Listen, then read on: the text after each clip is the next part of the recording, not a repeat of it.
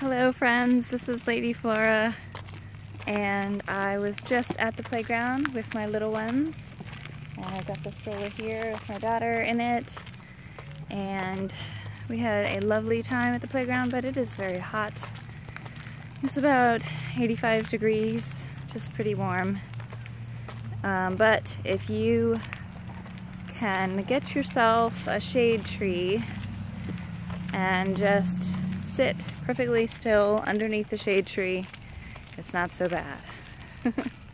But we live very close to this park, so I'm walking home now, which is nice. It's about a 10-minute walk. And even though it's very, very hot, I would much rather walk this short distance than hop in the car. I'm gonna go off the path just to get some shade. Now I think I understand why there's so many oak trees all over Florida. Because I often wondered, what's so great about oak trees? You know, they're pretty, they're majestic, they're large, but they don't make any fruit. In fact, they tend to kill the grass underneath it and produce a lot of pollen and acorns that hurt your feet when you try to walk barefoot. But they sure do make a lot of wonderful shade in the summer. Look how bright white that is back there. If you could just imagine hotness all back there. Hot. Hot. Very hot. But honestly, 85, I really can't complain. It's gonna probably get a lot hotter. And this is just June. But I'm really thinking about getting a little blow-up swimming pool. A lot of our neighbors have the kind of, I don't know, big fancy version of the blow-up swimming pool that has like a pump and everything. And from what I can tell, they just put it up in the summer and then they deflate it and put it away for the rest of the year. So I don't know if we'll go that kind of swimming pool, but it would be really nice to have like a slightly larger kiddie pool for grown-ups to sit in for these trips to the park. You can come home, make a smoothie. This guy doesn't mind. This guy seems to thrive on being hot and sweaty. So I guess he was born in the right state. All right, I gotta cross this bridge here. I call this bridge the Heron Bridge because I have seen many herons hanging out here. In fact, the other day, I tried to film it for you guys, but there were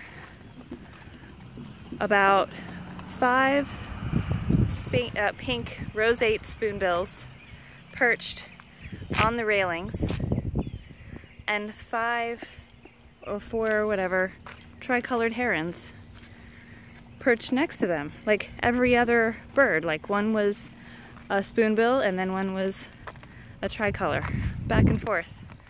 It was really odd and really cool and beautiful, and I tried to film it for you guys, but as I got closer, they all started to fly away. And so when I finally did get close enough and turn my camera on, there were only 2 there, and then it flew away. So it was really interesting though. I can't help but wonder if they were having some kind of meeting, some kind of heron meeting, maybe discussing the business of being a heron, and maybe talking about the river that's there. It's like a little ditch, but I like to call it a river. Maybe they were talking about the fish supply or the frog supply, or maybe they were planning an event, or maybe they were having an event. Maybe they were having some kind of dinner party, or I guess it was breakfast time, so maybe they were all having brunch together.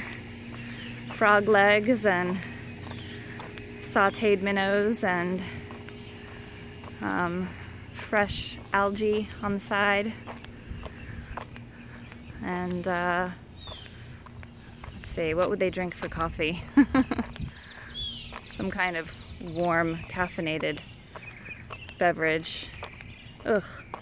I can't think about warm, caffeinated beverages right now. All I can think about is a smoothie. I'm gonna go home and make a smoothie with strawberries and blueberries that are partially frozen, and hopefully there's some cherries in there too.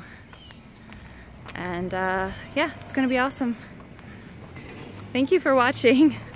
I don't always talk about how hot it is, but I do love to talk about nature, and I believe that going outside can have a positive impact on your life. I know it has on mine, so if you think so too, I would love to have you comment, like, subscribe, share, and after you do that, go outside and have a sublime day.